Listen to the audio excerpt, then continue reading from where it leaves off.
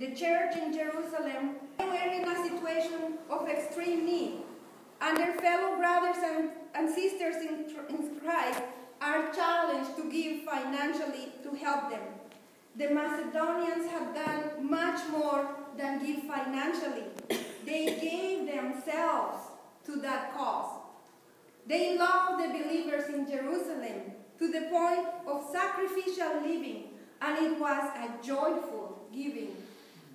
In this regard, this demonstration of love for one another is the proof of the unity of the Christian believers, regardless of national origin, regardless of their culture, regardless of the location, even their religious background.